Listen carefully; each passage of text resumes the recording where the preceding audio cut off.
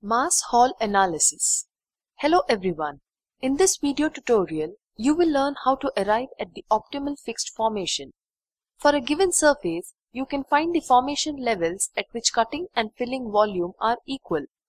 Select Mass Hall Analysis menu item from Earthwork menu. Then click on Compute button.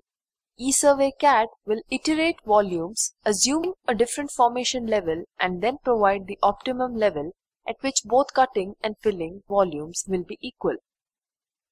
We can find cutting and filling volumes for a specific formation level in Earthwork main screen.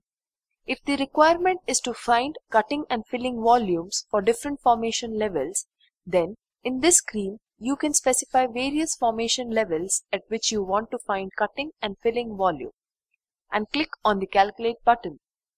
ESurvey CADD will compute the cutting and filling volumes and show the result. Thank you for watching this video. In the next video, you will learn how to compute the earthwork calculation with box method or division of square method.